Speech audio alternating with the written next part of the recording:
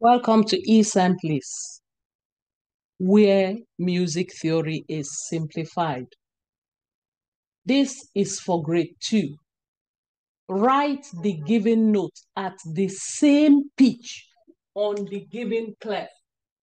At the same pitch on the given clef.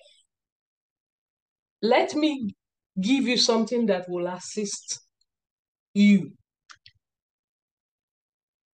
Remember, when you write a bass staff, this is middle C. This is middle C. But on the treble clef, this is middle C. This is your guide to answering this question. Because you are writing the note at the same pitch on the other clef, you should read the note in relation to middle C because that is your guide. Let's start this first question together. Now, this note here on the bass clef this is C. This is middle C. So this is C. So you have to look for middle C on the treble clef or staff, and you will find your middle C here. Now, this is your first answer. You have written this note at the same pitch on the treble clef. Now, the next question here, you are now given a note on the treble clef and you are asked to write it at the same pitch on the bass clef. Read the note. Now, this is E above middle C. You know, middle C for treble clef is here. So this note now is E above middle C. When you now come to the bass clef, look for E above middle C. Now, middle C on this clef is here. So you now have to look for the E that is above this middle C because this note is E above middle C. Now, since this is middle C, you know the space above C would be D. So the next ledger line is going to be E above middle C. This is where your answer should be. Before we do the next three, you'll get used to it. We now move to the third question.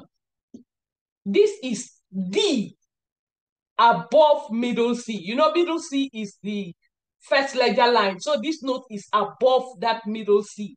This is D above middle C. Now, come to the treble clef and look for D above middle C. This is middle C on this clef. So the next note is D. So that is your D above middle C. Next question. You are now given a note on the bass clef and you are asked to rewrite it on the other clef. This is B below middle C. B below middle C because middle C is the ledger line on top of this note. So this is letter B below middle C. Now come to the treble clef and look for B below middle C. So put your middle C first. You know, that's middle C. So after C is B. So this is B below middle C. Now the last one, the note you are given is G below middle C. G below middle C. Look at it closely. G below middle C. Now, how do you solve it? This is G below middle C. So come here and locate your middle C first. After, this is C, this is middle C. So this is C. The space below it is going to be B. Another ledger line below it is going to be A. So the next space below is G. So this is where your note would be. Now I'm taking this up. I only put that to aid your understanding. So this is G below middle C. Now on this stave, let me make it a bit bigger. This is G below middle C. So that's how to solve this type of problem in case you see it in the exam. Do not read any note without the reference, and the reference is middle C.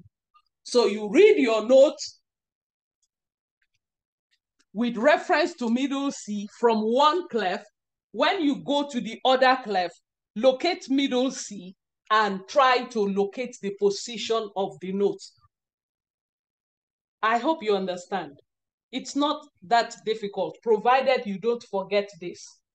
Use middle C. Middle C is the first ledger line above the bass clef, and it is the first ledger line below the treble clef. So if you don't forget this, you definitely cannot have any issue solving a question like this.